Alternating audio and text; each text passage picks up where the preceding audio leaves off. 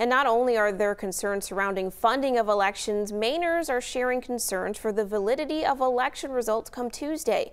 Leaders with the nonprofit Democracy Fund are working to ease some of that anxiety by encouraging people to have faith in our elections. The group is nonpartisan and works to ensure Americans can vote without barriers and a safe and secure election system. Joe Goldman is the organization's president. He says there are a lot of safeguards in place to make sure our elections are fair and that the results are accurate.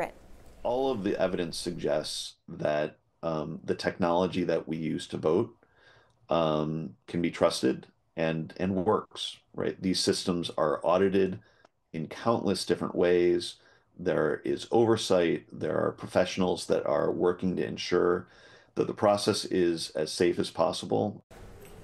Democracy Fund also provides training to election workers, noting those are tough jobs staffed by everyday neighbors with lots of turnover.